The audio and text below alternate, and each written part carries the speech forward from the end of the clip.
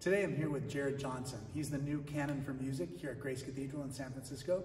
He's been a Canon for music for 20 years in South Carolina. He's like a huge and wonderful addition to life here at the church. We're so grateful to have you and so excited about the beginning of your ministry here. I wonder if you can talk a little bit about what music meant to you as a child. You work so closely with the Men and Boys Choir, and I wonder if you can describe what music meant to you when you were a kid. Thank you. When I was a kid, I got interested in playing the piano and then the organ. And through that, I ended up working with singers in the church as a high school student. And to me, the wonderful thing about music was the relationship to the people I was working with, the close connection with singers in the church. That's been part of my life since childhood. And I know that the boys in the choir here have an extraordinary early start and that deep connection to others through this wonderful sacred art. Yeah, I love the way that we're actually breathing together as part of it. And just coming from Evensong just now, I mean, it brought me to tears. I mean, it just completed my week. I wonder if you can tell us a little bit about the organ as a musical instrument. Like, what makes it so fascinating to so many people? What do you think is the future of the organ, too? Yeah, great question. I mean, the organ is a very mysterious instrument, isn't it? Because it's so hard to understand. Yes. It's so big. And I think that's part of its magic, is that it's kind of got this infinite scope. It can make sounds so loud and so quiet and so high and so low. I mean, that low sound in Grace Cathedral is almost unlike anything you can hear anywhere in the world. I think that it's it's also a singer's instrument. The organ is really singing. You mentioned the breathing we do together. The organ has lungs. It breathes. It moves part of creation into this other world where we can hear it.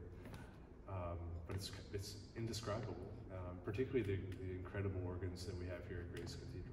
Yeah, every so often on YouTube or on social media, I mean, people really get hold of it. I mean, and people who may not have grown up listening to church organ music, all of a sudden are exposed to it. So there's a new chance for new generations to learn about it. Yeah. I found a lot of young people very interested in the organ. And I think that we sometimes misunderstand that it is an ancient instrument, but it's not only that. It's very much alive and of value to all people in all times.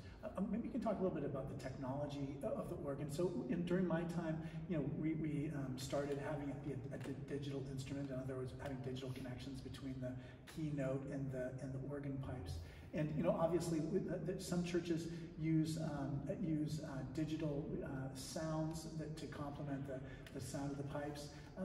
What is that it for the future of the organ, or how do you see it developing and changing as an instrument? Yeah, great question. I mean, I think there will always be a place for acoustic sound in the church. I mean, look at this building, which is the resonating chamber of the sound. Yes. There's no replacement to my ear for the air moving, which the digital instrument just doesn't do, although they have gotten rather remarkable at getting close to simulating the sound. But there's a reason people come into Grace Cathedral and stand in awe when they hear the sound of the organ. Yeah, I mean, I just found this delightful CD of Bach organ, complete organ works. And I was so happy, but there's nothing like being here in person, really hearing it and experiencing it, because you feel it in your body. That's right. Yeah, it's so worth a pilgrimage to hear the real thing in the real place. Yeah. My last question is just, because I would talk to you forever, but people won't watch this forever. But my last question is there music that you're discovering now that you're excited about, or music that you can tell us about that you're Absolutely. I'm always looking for new music and really interested in the music of living composers. I mean, a couple of the composers I've really gotten kind of into lately are the music of Judith Weir. It's a remarkable English composer.